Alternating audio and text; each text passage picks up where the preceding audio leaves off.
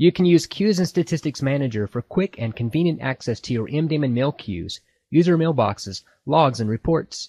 To access Queues and Statistics Manager, navigate to the Queues menu. Queues and Statistics Manager will be located in the drop-down menu. There are 4 tabs across the top: Queue Page, User Page, Log Page, and Report Page. The Queue Page tab is selected by default.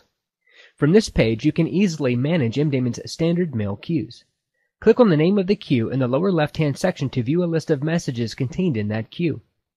Here, you'll find several key pieces of pertinent information about each message: the sender, the recipient, the content of the delivered to header, the message subject and size, and the date and time when the message arrived in the queue. When you right-click on a message, you have the option of copying or moving it to another folder or deleting the message. You also have the option of blacklisting the sender or whitelisting the sender or recipient.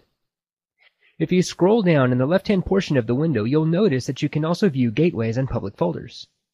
Further down the list, you'll find your quarantine and user folders. Click on User Folders, and then click on a user on the right-hand side to view all messages in that user's inbox. You can also view a user's messages via the User Page tab.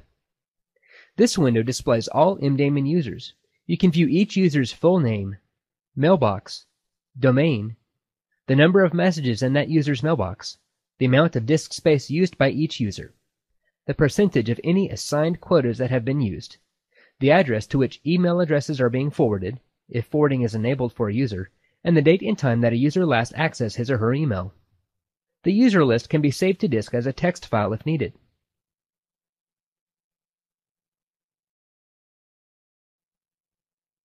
Double-click on a user to view the contents of that user's mailbox.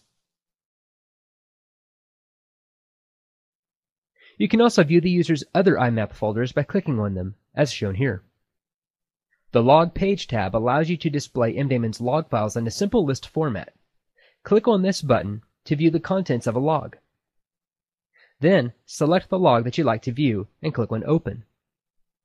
You'll receive a pop-up window displaying the date range of the log, as well as the types and number of sessions contained in the log.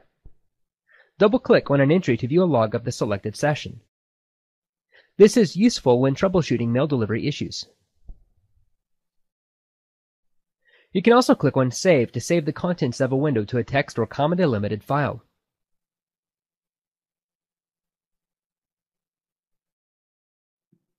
The Report Page tab allows you to produce a report containing all of MDaemon's configuration settings written in a plain text readable format.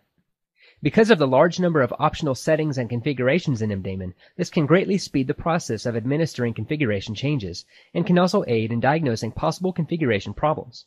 Additionally, this report is displayed in a text-editable format that makes it possible to copy or paste the information it contains, or to add notations or other information to the file before saving it.